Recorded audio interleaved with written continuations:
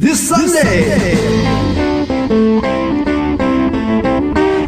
Every Sunday. Side by side at the microphone, from the green light to the speed trap, Chris Switzer and Ray Garino calls them as they sees them, and you better believe them. Here! Relevant news, biased opinions, and outright bullshit regarding every aspect of automotive culture. Gasp at mechanical trickery never before revealed over FCC-regulated airwaves. Thrill to the explosive tension as Chris and Ray cuss each other down the track and barrel roll across the finish line, laughing at certain disaster as they shake hands with the devil. All that and much more this Sunday at high noon on the Motormouth Radio Hour. Call in and speak live with the Wizards of Speed and live feed, Chris Switzer and Ray Garino. Bring the whole family. Kids under 12 get in free. Every Sunday at noon on WHPC. Take the Long Island Expressway to the Meadowbrook Parkway and look for the sign saying no parking on the expressway and no express service on the parkway.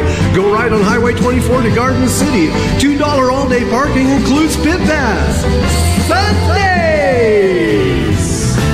All the girls and boys making all that noise 'cause they found new toys. Well, we can't salute ya, can't find a flag. If that don't suit ya, that's a drag. School's out for summer. School's out forever. Oh, yes, school may be out forever, but Motormouth Radio will live on forever with your hosts, Ray Guarino and Chris Switzer, here today to entertain you. And what were you laughing at, Chris? How are you? I don't know. Motormouth Radio, the more you listen, the more I'm amazed. Yeah. Well, that happens. So we let me tell you something. We have a great music is personal today, folks. It's definitely personal on my side, but we can explain that later. More importantly than that, Chris, we're going to have a great show today. We're going to have one of our recurring favorite guests, our old friend, Uncle Tony. Not Uncle Avunge, but Uncle Tony is going to be coming in today from, of course, Uncle Tony's Garage. You know him from YouTube and from other places. And he's going to share some wisdom and share his light with us. I know, and I'm looking forward to this because I love watching. I mean, I haven't seen him in a while, but the ones that I did see of Uncle Tony's Garage, just how he takes what he has and just makes the best out of it is, to me, is remarkable. And I also like the fact that he doesn't mind driving cars in primer. No. He doesn't mind driving cars with no door panels on them. It's no doors on them. You know, he's an old school guy like ourselves, and that's why I like him. I follow him. I've been following him for a long time and have a great time. But so we're going to talk to him about some stuff, and you know, I have a couple topics. We'll talk about some things that he was doing video wise.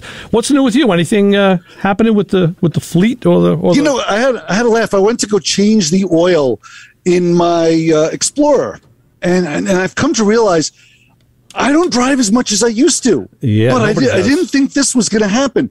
I wrote down, usually when I change the oil, I do like what you do, Ray. I write it down, but I write it down just on the box that the oil filter came in. I rip the tab off it. I write down whatever the mileage is, and I put it aside. And when I go to change the oil, I just take a note of what the mileage was. Okay. So I look at the mileage, and it has 107,000 miles on the card. I'm looking at the card. It says 107. So that's when I last changed it. But it was back in December. Okay, put the card back. I go to the Explorer to go check the mileage. It's 108. Wow. I drove less than 1,000 miles in almost 5 months? Now, 6 months? See, I get that with my Impala, which just sits there, and that'll have maybe 1,000 miles a year. Now, you know, something funny, you mentioned that. I have an issue like that myself. I have to, June. Next week is June, and I have to have my Fiat inspected. You know, I get cars throughout the year. And I remember what I did last year. I literally took that car out of the garage, had it inspected, and I kind of brought it back and shoved it back in the garage. I didn't drive it for the rest of the year, that car. Oh, my gosh. And there's a good reason. And you say, why? Why wouldn't you drive your sports car? Why? Why wouldn't you drive your sports car, Ray? It's because I changed my daily driver. Now you say, how does that work? Well, I had the Mazda. I was driving the Mazda 3. And what I would typically do is drive to the Fiat's in a garage off-site. I rent a garage next town over. So I would drive the Mazda there, pull the Fiat out, put the Mazda in that garage, and take the Fiat. I'd have it out for sometimes a month. And then when weather was bad, I'd swap it. Well, now with the FJ, I don't know. I haven't verified that it'll fit in that garage because of the height. I don't know. Maybe it will, but I need another set of eyes. So because of that, and I wasn't just going to leave that vehicle in, someone else's space. That's just not really the right thing to do, Sure thing. So holy moly. So that one didn't get many miles at all. Maybe get 20. I don't know. So it's funny you should mention that because my CX-9, the Mazda, will fit in the garage with about maybe 3 inches between the open garage door and the roof of the truck of the Mazda. The Explorer is different, and it all comes down to the antenna. The radio antenna. Really? Because the radio antenna on the Mazda is it looks like a little pimple that sits on the back right above the rear window. It's like a little bump that sits up there. That's the satellite. Little shark fin? No, it's not a shark fin. Oh, it's just it's like it looks like a zit. Gotcha. Yeah, I got you. It looks like a mole on the top. No hair on it, but just the Explorer has got a standard antenna that sticks out the back, like the old Buick Roadmasters that would come up from the windshield. This one is just shy of the rear hatch, just sits up there, and that will hit the bottom of the the garage door. Okay, that'll hit that. So I have to, whenever I have to put the Explorer in the garage, I got to go get a spackle bucket, put it behind the truck, jump up, unscrew the aerial, the antenna from the roof. Right. Because I can't reach up there. So I need the assistance of a spackle bucket. It's perfect. Just boom, just get up there. Okay, pick it up and off and running. And I'm always forever forgetting that. And I'm turning on the radio. I'm like, why can't the radio? Why am I not getting the signal? What I haven't forgotten is we had a flashing light. So let's go to the phones and say, hi, caller. You're on with the Motor Mouths. Hi, guys. Listen, I could be wrong, but I don't think you're broadcasting. Oh, no? Why is that? You listen on the radio or on the stream, Bob? No, I have you on the radio, and I turn the radio on and off. I'm not pulling a prank. I did it 2 or 3 times on the radio. I don't think you're broadcasting. Okay. Oh boy. Well, you know what? Rob's in here with his phone, so he's working on something diligently. So he's on top of that. I'm sorry. I didn't mean to interrupt you. I just wanted to share that with you. Thanks, Bob. I appreciate it. Yeah, it's always a pleasure. All right, thanks. Bye. Bye-bye. All right, yeah, Rob is working on it now, so we're going to see what's happening. The stream's still of course. working. The stream is working, though, so that's okay. I know we have. I'm looking at the levels on the stream here because I have that in front of me, and yes, I see we are blipping when the stream is going. So I know we're doing that. Right. We are blipping when. Yes, we're still there. Okay. Well, let's go back. We'll go back to the phones and say hi. You're on with the Motor Mouths. Hello, Chris and Ray. Yes. Yep. What's up, John? Happy Memorial Day to everybody, and a big thank you to all those who have served and fallen for our country, and those who are serving today. Absolutely. Thank you very much. Absolutely. Thank you, John. Thank you for bringing that up. That was nice of you. It was smart of you. Yes. Yes, got to do that. There's a lot of respect for those that serve. So you're absolutely right. Anyhow, Chris, I got an honor group of the day for you. Oh, righty! As you guys were discussing getting stuff in a garage, and Ray knows most of the fleet that I had over the years. About the only thing that fit well in my garage that was built with the house in 1964 was my MGB. Yeah. I sit there and I go, the honor group of the day should be the builders that built the houses way back when. And I looked at my MG in the garage and said, I wonder what a 64 Impala would be like trying to shoehorn it in here. Yeah. What is it, John? Is it too shallow? Is it too low? What's up with your garage? Why won't it? The only thing that I've ever managed to keep in the garage, I had, let me see, the MGB I had a Mustang convertible, and a Pontiac G6 convertible. But you had to put the top down and pretty much do like the Dukes of Hazzard to to get on the larger cars. The MG was the only one I could get the driver's door open, and that's with it pulled all the way as far to the right as I could. You know, it's so funny because you said your garage was built with the house in 1964. I had a garage that was built in 1925 back in Brooklyn that the only thing that would fit in there was a Model T. Yeah, but, probably. They were a little bit narrower back then. Yeah, but and it's like you say, that garage housed the TR6. That was the only thing that fit in there. I tried to get my 84 Corvette in the garage, and I couldn't even, the fenders would hit either side of the door. Well, the other thing was, too, though, Chris, I don't know if it made a difference. You did have, would you have shelving unit in there and other stuff on the sides? That makes it a bit of an issue. But, garages were definitely not built the same back then as they are now. That's for darn. Yeah, that voice is perfect. With voice, forget about it. Right. I almost built myself out of my garage, and I'll tell you how. I had my Pontiac in the garage many times over the years, and it fit. And then I had it in the storage garage. And then it went into the restoration process, so it wasn't at my house for a while. And in the meantime, I built a shelf unit on the back wall of my garage where I could put my snow tires, and I have engines underneath that, and to maximize some space. And when I brought the Pontiac back, I never took that into consideration. And now that car fits between that shelf unit and the garage door. When I close it, I can't get around it in the front or the back with the door closed. I mean, it's that close. It's by a matter of like 2 inches. Oh, my gosh. I've got like 30 feet of depth in the garage, which is great. And I have, like you did, shelving units on the back wall. But I was still able to get my convertibles in the garage and put the snowblower behind it. Yeah. For winter action. Exactly. Yeah, I have the snowblower on one side of the garage and the Chrysler 300 on the other side. They both can't occupy the same side of the garage. It won't work. No. It won't work. The Chrysler's too long. I'll have the back of it sticking out in no time with the snowblower on the same side. So they have to occupy different sides of the two-car garage I have. Yeah. Right. Yeah, and Ray Bean from the engineer physics department can tell you that old saying of two objects can't occupy the same space at the same time. Yes. Or they can, but it gets real ugly. That was like codicil. And insurance companies get involved. Or lawyers. Right. Yeah, very true. Sure. All right, John, thanks for that info.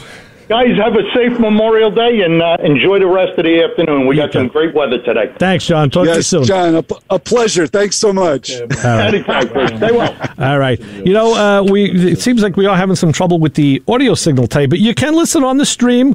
We're on nccradio.org, iHeartRadio, TuneIn, and Odyssey, and also on MotorMouthRadio.com. If you scroll down a little bit, there's a Listen Live tab where you can check. So our friends who listen that way have been reporting in. What do you got, Rob? We just heard there's might be an outage at the tower. We'll find out in 10 minutes if we're back on the air. Okay. But the stream is going. The stream is going. So unlike the Flomax commercials, the stream is fine. Thank you, Rob. But it's the tower. The tower. Rapunzel, the tower. Rapunzel. All right. Well, hopefully in 10 minutes. Thank you, Rob. Hey, All Rob. right. Checking in and getting all that cool information. That's good to know. Hey, a good friend, another friend of ours, I want to throw a shout out to Chassis John. I don't know if he probably can't hear us today. He's laid up. He's out of service right now. He's having some bad luck with his back. So we hope that he can recover real fast and get the help he needs and get back to work, damn it. Yeah, Chassis John's getting his chassis worked on. Exactly. Nice. And Jeep and Al, now he went on a road trip last week down to Florida. He took his Ram truck and his big travel trailer and he towed it down. And he had some trouble with his exhaust. He's fixing things on the fly as he goes. And he's going to stop at, I know, Buc-CES. I don't know how you say that. I would say Buc-CES. Supposedly I was going to say, be careful when you do say that. Yeah, it's one of the best truck stops, I think, for pulled pork sandwiches I've heard in the place. So Al's on the road. He's listening to us on the stream, so we know that's working well. Yes. all that cool stuff. Right. You could listen when you're 350 miles away, but Right. you can't listen across town. Got it. Right. So we should be listening to Uncle Tony in a couple of minutes. He'll give us a call. And don't forget, June, coming up now on June 12th, down in Desertland in Orlando. That's that new phenomenal place, that destination spot for all car guys. They're having their model contest from 10 to 4 on the 12th. And it's going to be, if you haven't, I haven't been there, but it is basically a shopping mall that's been repurposed as a car guy's paradise. And, I don't want to get into more of that because we do have a call, but check out Desertland. And let's go to the phones and fun to say hi. You're on with the Motor Mouths. What's happening, man? Here he is, Uncle Tony. How you doing, brother? Hey, Uncle Tony! What's going on, guys? Tony, I got to tell you something. We don't have you on enough. It was last September 19th that you were on. We got to keep you in a tighter rotation. But I know the orbit you run in is tough, man. You're always busy. Oh yeah. Yeah. 7 days and nights a week, but this is all part of it. Yeah.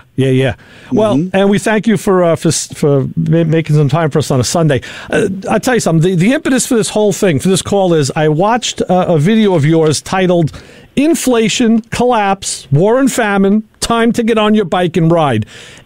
And isn't that awesome stuff? Well, let me tell you something, Tony. Really, and I mean this heartfelt. I told this to Chris. That video spoke to my soul. I mean, really? And a lot of stuff you've done has done that. But that hit me, and I had to go see the other videos you referenced in that one, and I said, oh, now I see exactly how this came about. And I'd like to talk about that with you a little bit, because it's a topic that a lot of our guys, I think, it'll resonate with. Well, I think it's something that more and more people are starting to wake up to. Okay. Things have been bad for a long time, a really long time. And it's something that finally stuff is becoming so obvious, becoming so over the top, so bad that the average person is starting to wake up and say, hey, wait a minute, things ain't right. Mm-hmm. And, you're seeing that more and more and more. And as we go forward, as car people, bike people, gearheads, right, these are realities we're going to have to deal with. Right. The realities we have to deal with right now. Bad parts, shortages of parts, fuel, so on and so forth, and a lot of people, go ahead. Let me hear your thoughts on all this. Well, you're right, and I'm with you on everything. We've all felt the part shortage. We've all had the cam and lifter failures. I was just dealing with a car. I thought of you just the other day. I'm working on a Buick at the shop. It's an 8-cylinder Buick with a points ignition, and the thing's running like crap. It had a muffler explosion. So I'm looking for burned exhaust valves and all sorts of... It ends up, I said, you know what, let me just change the points and condenser in this thing. And I took a used set out of an old distributor and got this thing... It worked fine, right? The only thing that got me perplexed was I'm trying to set the dwell with my old Sun tack and dwell meter. A lot of people don't even know what that is anymore. Mm-hmm. And when I got anywhere over 24 degrees of dwell, the car would run worse. This thing is running like a champ at 10 degrees of dwell. Holy smokes. Sure. And I've never seen that before, and I don't know why. But what I did is I said, you know what? I'm not going to force myself on this car. I'm going to let the car tell me what it wants. Right. And it wanted 10 degrees of dwell and a little bit of richness in the carburetor, and I drove it and drove like a dream. So, but I don't know why. And I'm scratching my head, and I said, "Damn! If I was down in Tennessee, we could spitball this."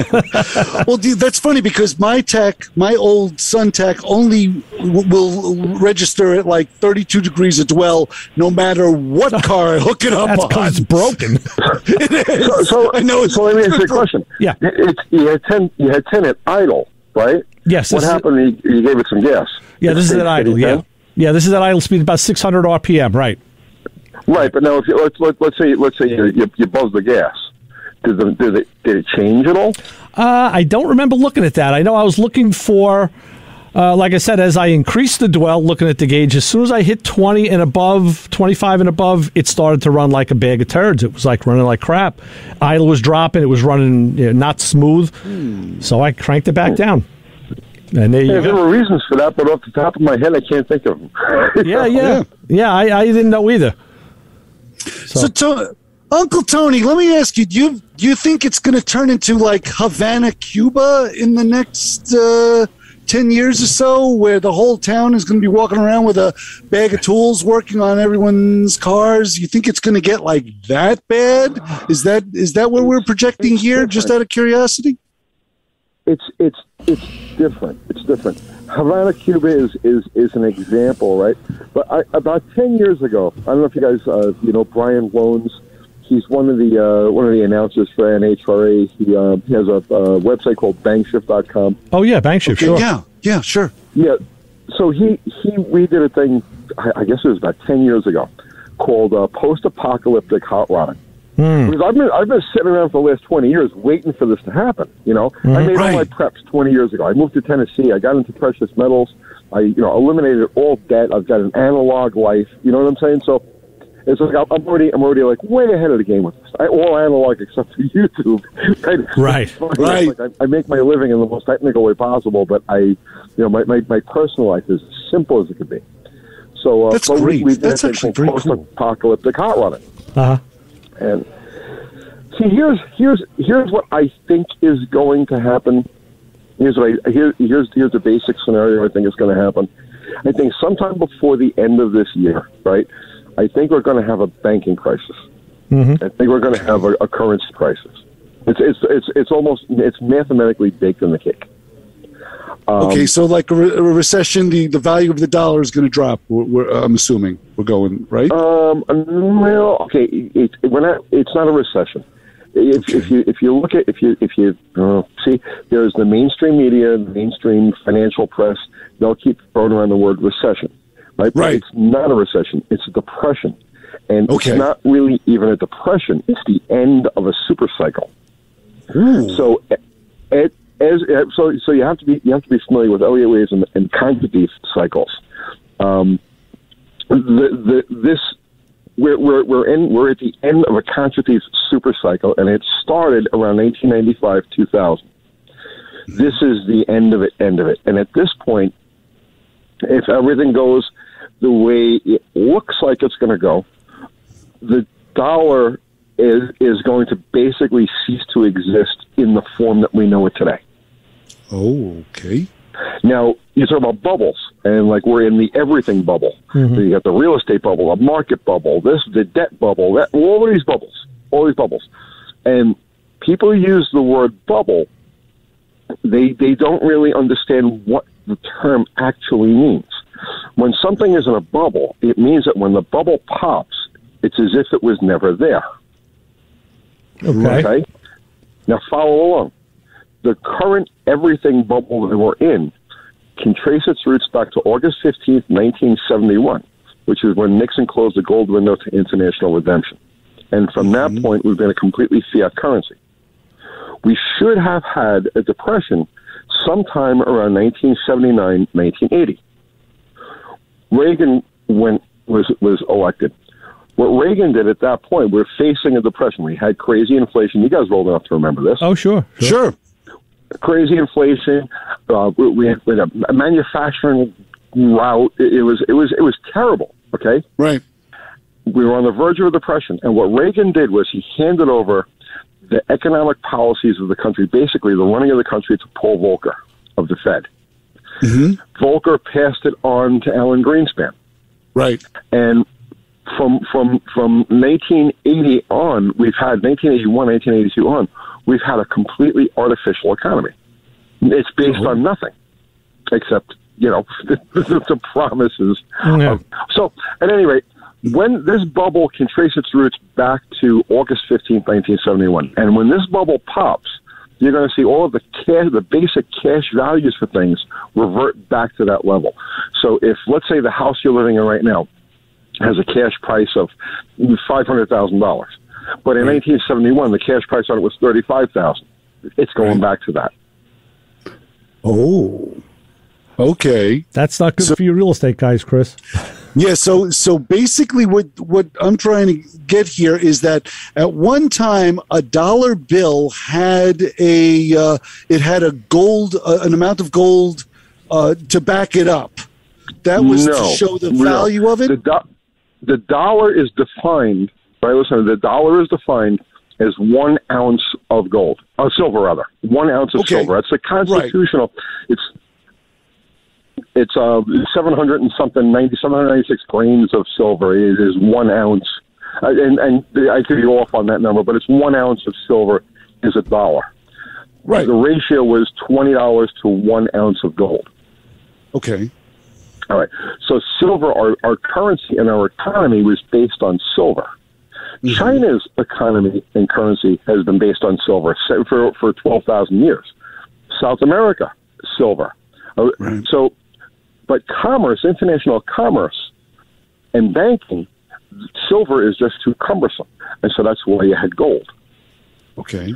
So, at all of our international trade was convertible to gold. All of the money that went out in terms of trade was convertible directly to gold up until August 15th, 1971. Mm-hmm. Right. So, right. Am I getting way too far off? It's deep. It's deep. And I tell you, you're talking about convertibles, and I want to bring something out of that video, and it was something you said that I agree with. Things that make us happy.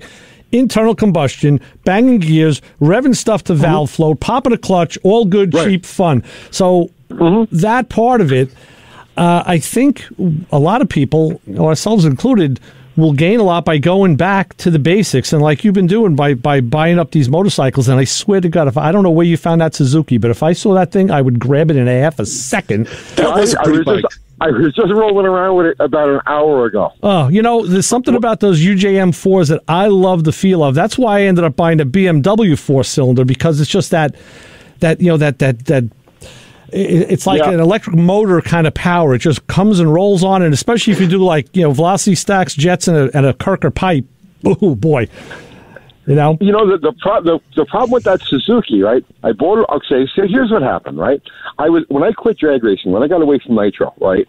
I was like, I got to get away from cars altogether. I don't want to have anything to do with cars.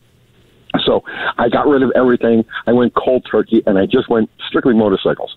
So for about 5 years, all I did was screw around with motorcycles. Bought and sold hundreds of the things. When I left my house in New York, when I left to move to Tennessee, I had 28 motorcycles in my house, right? And I had the gamut. At the time, I had a 900RR Honda. I had a TL1000. I was into sport bikes. Yeah. We had a street race Suzuki, like a Katana with a anyway. The Katana was and hot. I had a bunch of classic stuff. Yeah. Okay. And Sportsters. I got a thing for Ironhead Sportsters. Mm-hmm. So when I left New York, I got rid of everything except my Sportsters. So I came to Tennessee with 7 Ironhead Sportsters and a 2-stroke Yamaha, because I needed that too. Okay. And one by one, I got rid of them all. The third time I got hit by a guy making a left turn, I says, "That's it, I'm done." Yeah. Because I've had 3 times I got hit. Wow. One time it shattered my tibia. It was a mess, right? Yeah. So I says, I'm done with this. I'm just done. So I got rid of the last one. Then about last September, was like the last time I talked to you guys. Uh-huh. I'm going through Facebook Marketplace, and a 2002 Sportster 83R pops up. And that's a great bike. Well, it's a turd of a bike, is what it is. Well, but there's something about that particular bike that talked to me. I don't know if the color, the stand, I have no idea what it is. But that particular bike talked to me. No, because I remember when you got it and you debuted on a channel, like, that's a nice looking Sporty. I'm looking at a 95 right now, an Evo Sporty, and people are like, why? You're a big twin guy. I'm like, something about this bike just looks right. I don't know. Mm-hmm.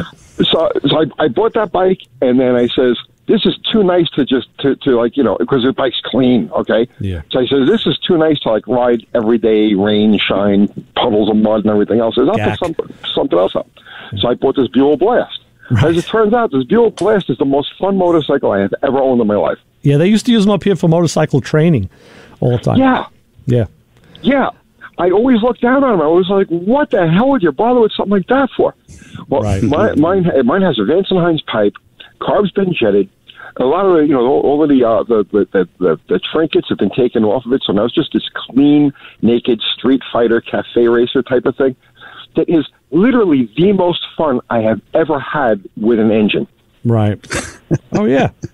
You know, Chris, I don't know if you got to see it, but Tony did have a quote on one of the bikes he bought, which is kind of cool. It's a 93 Shadow, and he said, this is the bike I bought for just when you want to be the most obnoxious dickhead in the bunch. It's the truth. We may get bounced off the same, but I mean, you're right. I mean, we all kind of go through that sometimes. It's Love it.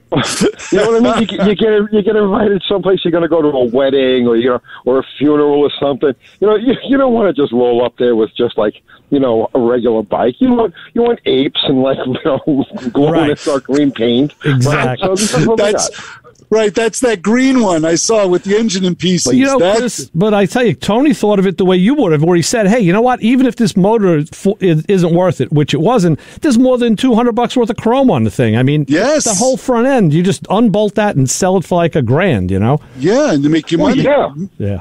Mm-hmm. Yeah, but I want the bike. True. I want the bike. Yeah. Sure.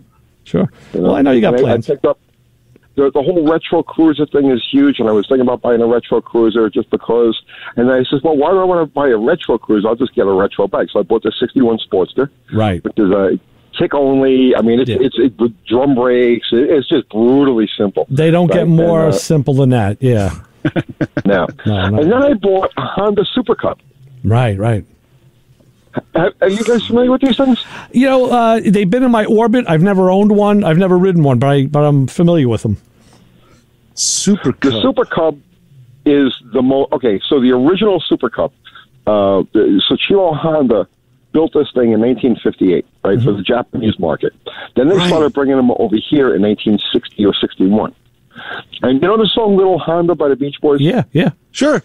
Well, this is the bike that they sung about. I thought they were singing about the Dream.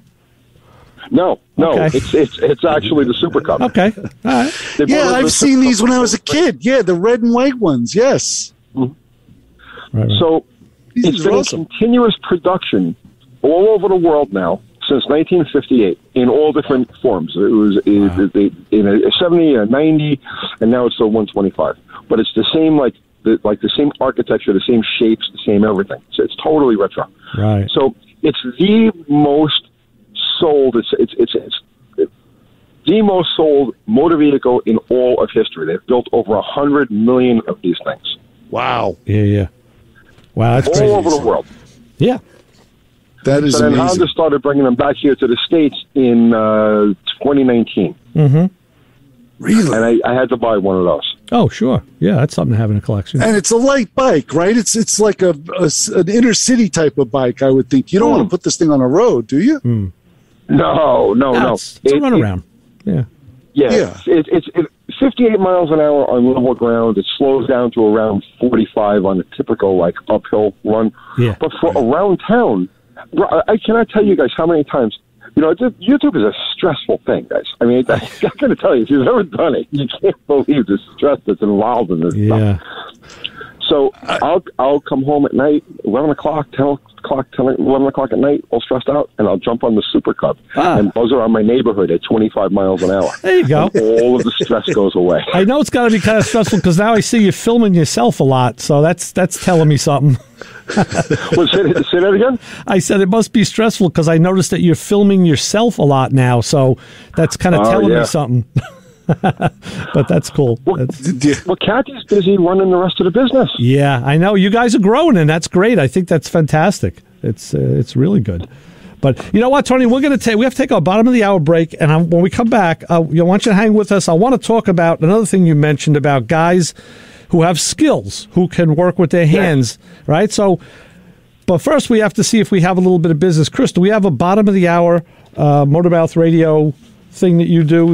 Of course we do. This is Motormouth Radio, isn't it? Yeah. Well, of course, at the bottom of the hour, we have the Motormouth Radio Honor Group of the Hour. And this week, if you spent most of your free time getting your car or motorcycle looking good for the summer season, but your tool bench looks like a cyclone hit it, Well, if the car looks fantastic, all shined up, ready to go, the bike looks awesome, the chrome is gleaming, but the tool bench is still cluttered with the previous winter projects, the broken lamp, the stuck paint lid, the car stereo pushed aside in pieces, box of carburetors, distributors, alternators, and water pumps just waiting to be rebuilt. And of course, as our Uncle Yvonge will always say, his favorite tool bench mishap, there's every toolbox drawer open with random hand tools spilling out. So if you spent the days cleaning up the car or the bike and you need even more time to shovel your way to the tool bench, then you are part of the Motormouth Radio Honor Group of the Hour. There you go. Excellent. Tony, You just described my life. It's absurd. Every week, Chris comes up with a golden nugget down there at the bottom of the hour, and there's always people who respond and say, "Hey, how did he know that was me?" Yeah, I'm like, is this guy is following me around and looking at the background of everything? Right. Well, I'll tell you what else. We're all the same, Uncle Tony. We're all the same. The other thing that you don't want to remember is that to listen to the Unforgettables every Saturday night at 9 on this station, where Michael Anthony presents 2 hours of jazz and standards with artist profiles and guests who make the music happen. So we got to take a couple of spots here. Tony, hang with us. We'll be back in a minute. One. Here's the second part of my personal homage to life right now, and on Motormouth Radio, we'll be back with more of Uncle Tony DeFeo from Uncle Tony's Garage with Ray Guarino, Chris Switzer on 90.3 WHPC. Keep it where you got it. Take this job and shove it. I ain't working here no more. My woman done left and took all of the reasons I was working for. My name is Carl Anthony with Automoblog and AutoVision News, and you're listening to Ray and Chris on Motormouth Radio, WHPC 90.3 FM. This show on 90.3 WHPC is brought to you by CarStar Celebrity Chase Collision, with 2 locations in Limerick and Oceanside, who remind you that New York state law says you always have the right to choose which shop will fix your car. CarStar Celebrity Chase Collision offers a full range of services, 24-hour towing between Montauk and Manhattan, shuttle service, and they can help you with a rental car arrangement if needed. All repairs include the CarStar Lifetime Nationwide Warranty, ensuring that the experts at Celebrity Chase Collision are always on your side. Y sí, hablamos español. More information is available at 516-593-0920 or online at celebritychasecollision.com. Hey you, get over here. Every Sunday, 12 to 1, you are going to tune in to hear the Motor Mouths, my friends Ray Guarino and Chris Switzer.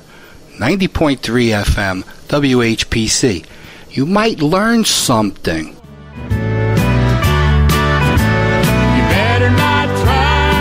All right, we're back. Don't get in my way. And you know why. I don't know. I got punched out of the music there. I didn't hear it. So. Oh, I'm sorry. Little David Allen Coe for our enjoyment today. So, Tony, I want to talk about your thoughts about guys with skills. Well, I mean, you have to go back to this whole thing, which is basically it's going to be a reshuffling of the economy, of civilization, of everything. We've reached the end of a cycle. Yeah. As we go into this new thing, the opportunities are going to be off the chain. But you say, okay, so here, think of it this way, guys. Think of it this way, right? Who's the most notoriously powerful secretive group in the world? Wow. The Masons. Well, right. They're pretty good. Yeah, that's a good one.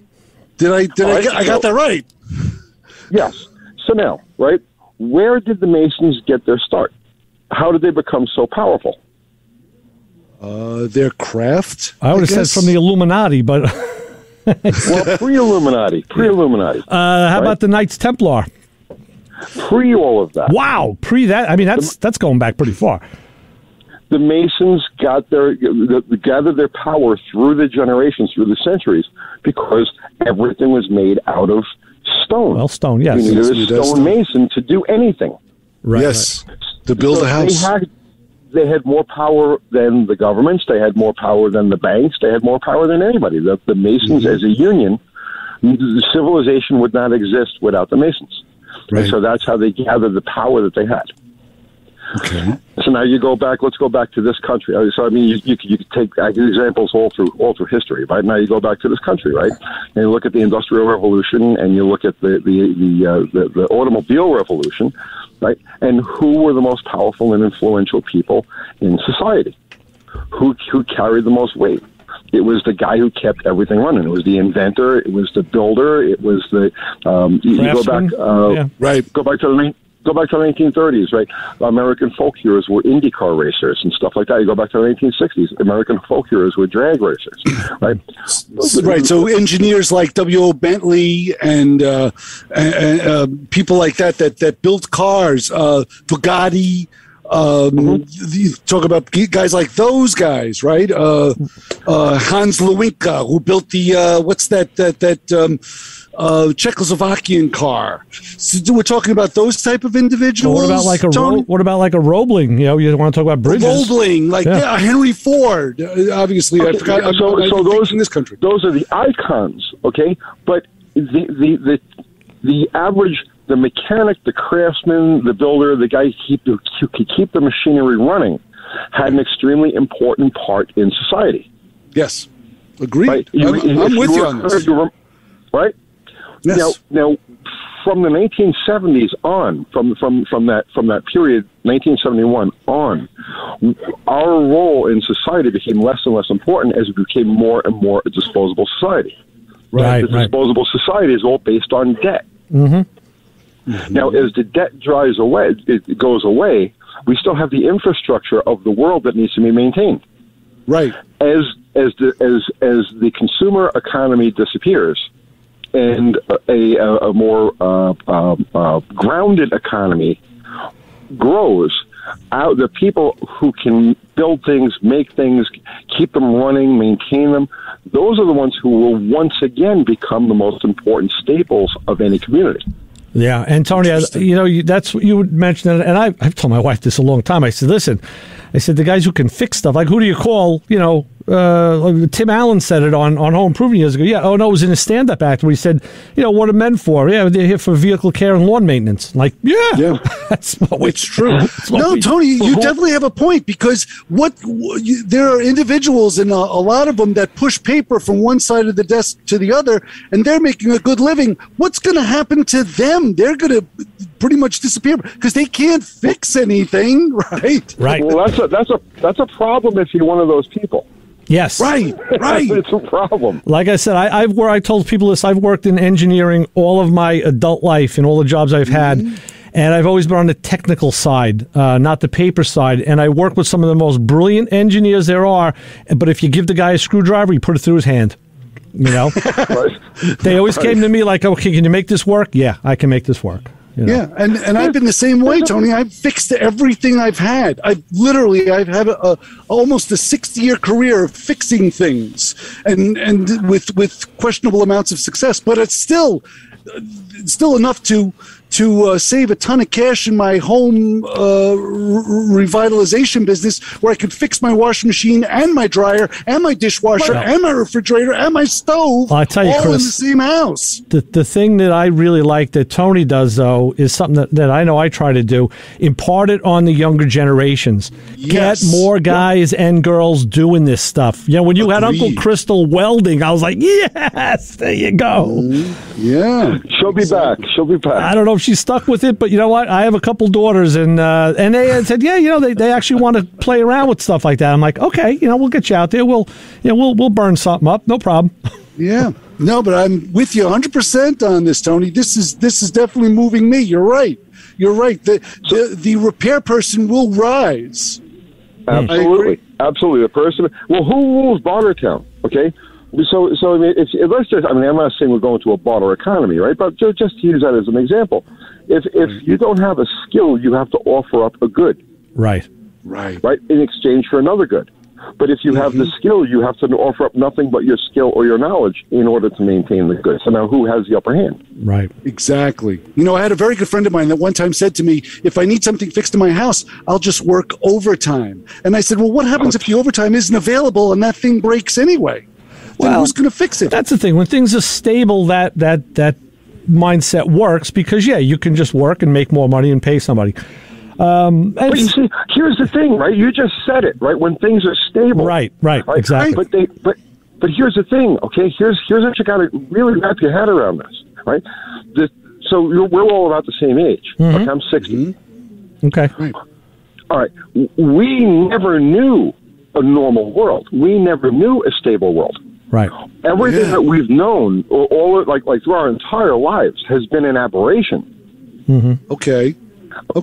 Now comes the time to clear that out and return to basics, return to normalcy. Let me throw something out to you. I was talking with my wife and my younger daughter, who's 25. We were having dinner the other night, and I said, one of these things that recurs and comes back to me, and I was watching a YouTube video about it, and I said, what if this is all like somebody's diorama and we're just like the pieces? What if they reset it? Like you go back to the Knights Templar and they said, this didn't work. Let's get rid of that. Okay, now we have Romans and then that worked. They fed everybody to the lions. Get rid of that. And then you got Christianity and you just go up through history, and maybe they're just resetting the playing field and we're just in this current iteration.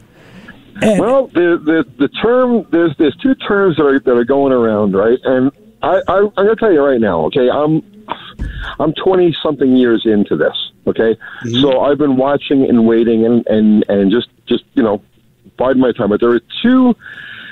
I don't want to get too far into conspiracy stuff or anything. What we consider conspiracy stuff, but as you see, things that were conspiracy are becoming their daily fact now. Yeah. There are two terms that anybody who's really interested needs to become acquainted with, and one of them is the Great Reset, which is a mathematical certainty. It's not a conspiracy. You have two sides on this. One side wants to push us all into a central bank digital currency, and the other side wants to return to sound money.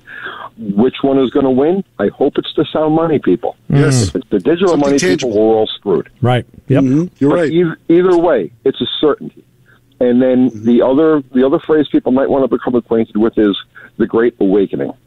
Okay. Which is something that's happening really in big numbers now and has over the last, let's just say, 2 years, without getting into anything political. Mm-hmm. Okay. Right. Yeah, well, that's good food for thought, and people, I hope they wrote that down and they should listen to that. But now, more importantly, I'm watching the clock. We're getting close on time.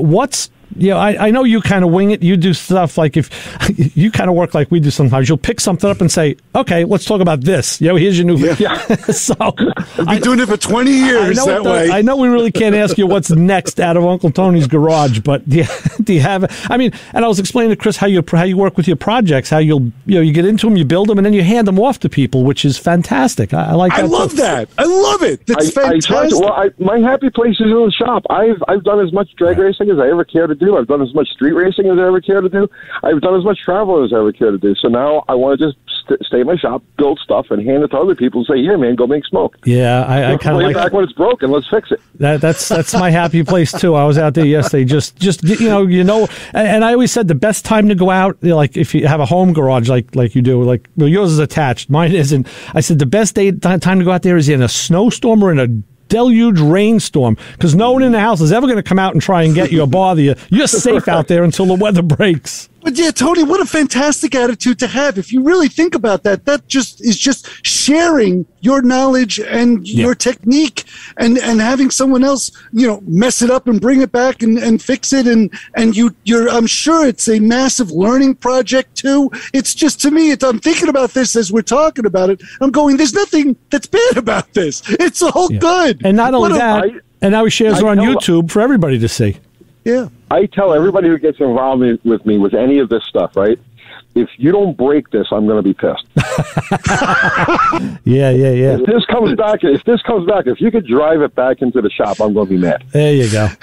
See, that's funny because I just learned a term recently called mechanical sensitivity. Ooh. And that's what I am. I try and use it to the point where it doesn't break. Like I try and get it to that point, wherever it is, where it's not going to snap in half. And I'll try and just keep reaching that point. That's where. So you have absolutely no mechanical sensitivity at all.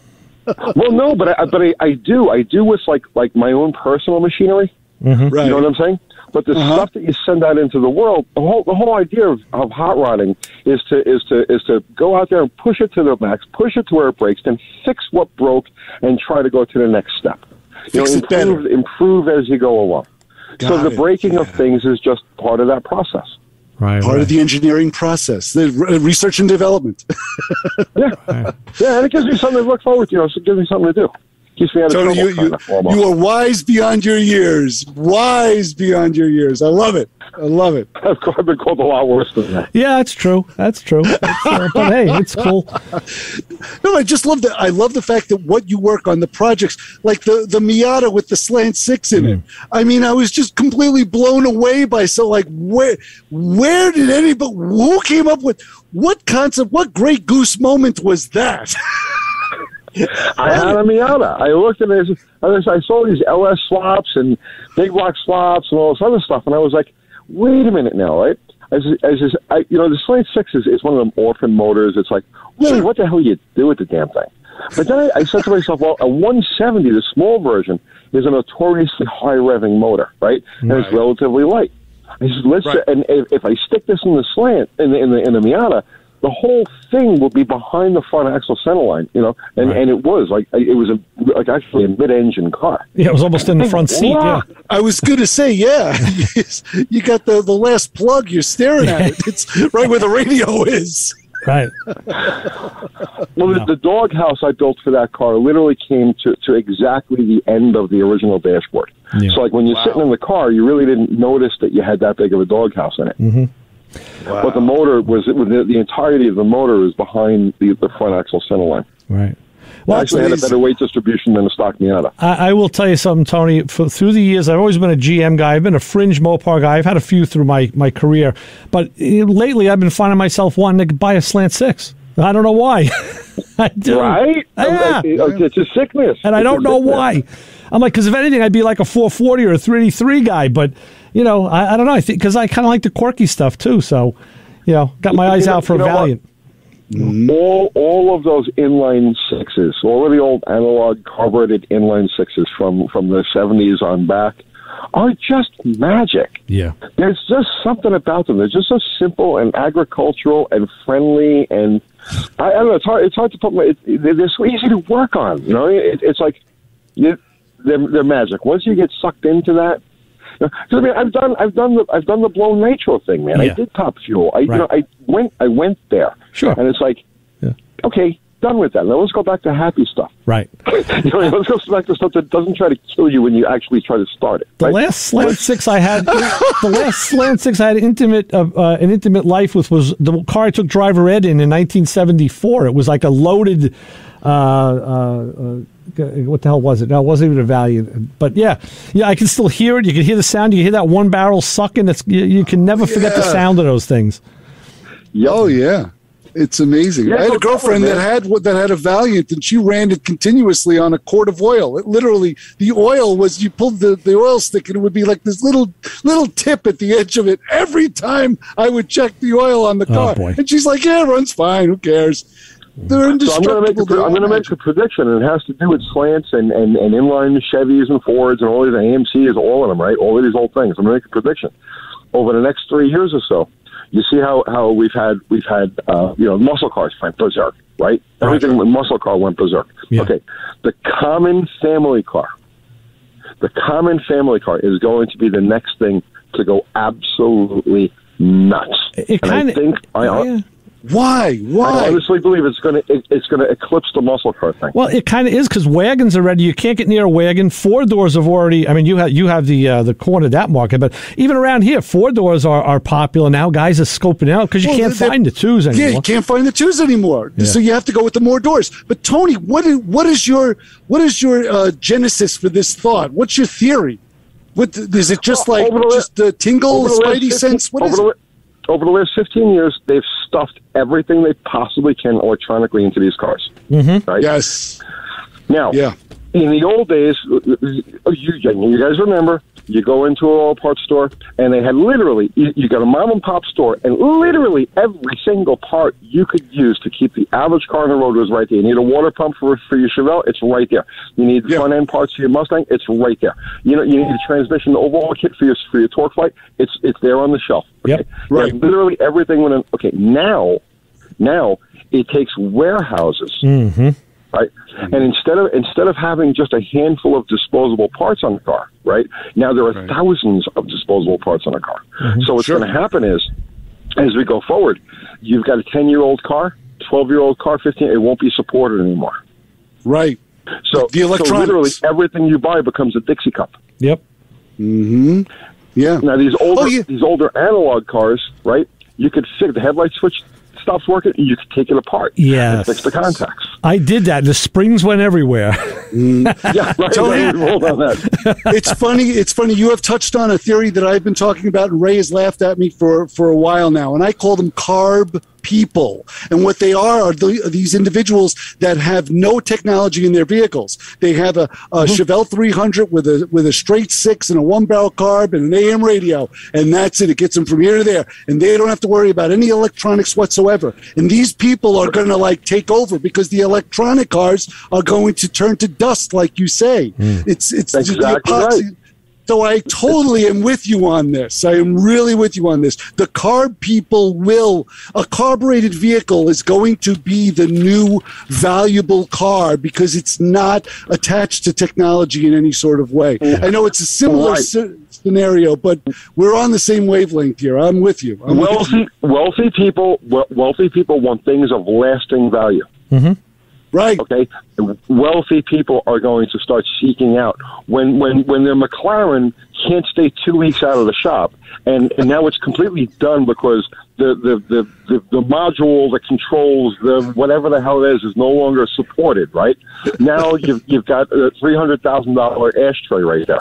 But in the meantime, that 300 Chevelle with a straight six, that's something you can wax and you can love, and you can drive down the road, and your mechanic can fix it, and it's happy and simple and everything else. And those are the cars that are going to become the most valuable, and I mean in a very short period of time. Over the next 3 to 5 years, you're going to see an explosion in those cars. Tony, people have asked us on this show a lot about trends, and we're not Kreskin, but they've asked what's going to be the next collectible, and then what and I said, hey, you know what? I got a prediction. I made this prediction probably about 8 years ago. So when the cars from the 90s, late 80s and 90s cycle around, and people want to maybe restore them, they're not going to be able to do it because they're not going to be able to find the modules, the computers, all the electrical stuff, and that still is the case today. I mean, you can get an ECM because that they're all placed to do that, but you're not going to get the CAN bus stuff and the door modules, and not even like that stupid CDI thing for your Suzuki.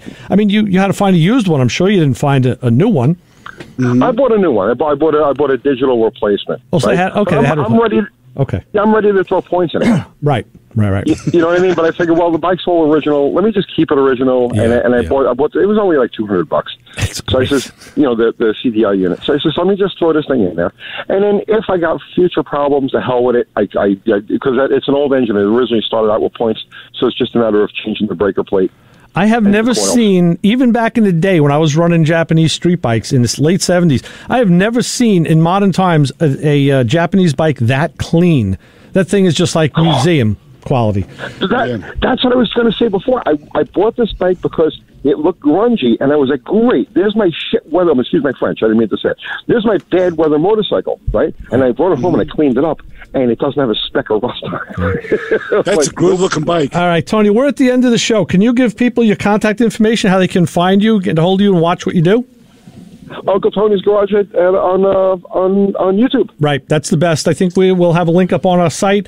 Tony, we're going to run, but we thank you for coming on with us as always, brother, and we'll keep in touch. And now we found out how to get in touch with you. We got to go through Uncle Kathy. So you got to go through Kathy. I don't answer. I didn't even look at my phone. I just it's just one of those things. Well, we thank you. Thank you for that, Tony. We'll be in touch, and we'll keep watching you on YouTube and enjoy your content. Thank you, Uncle Tony. A great show. Thank you so much.